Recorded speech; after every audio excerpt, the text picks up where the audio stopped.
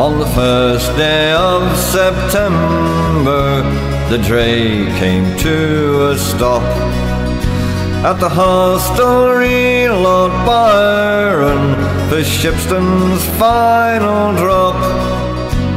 The drayman paid his last respects and fought a mournful tear for the final 18 gallons of our Shipstone's famous beer.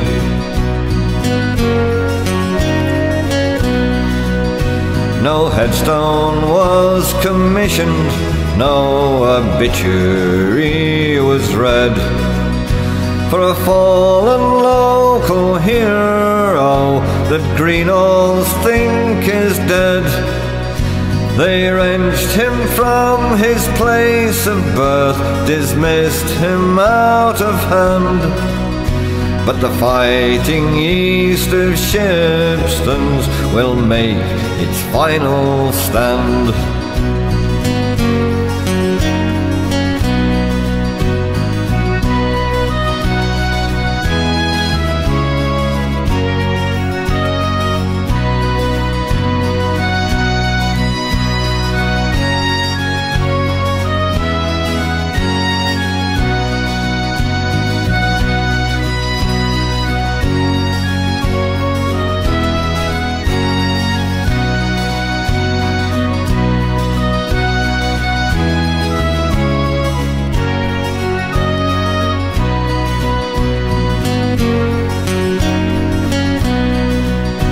On numerous occasions chemists tried to change its taste, but they never could subdue that ferocious Shippo's yeast.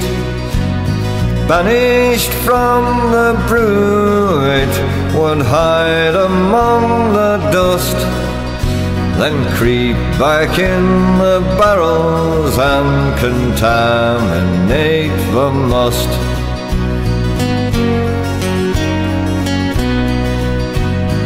Nothing could supplant it, and all efforts were in vain.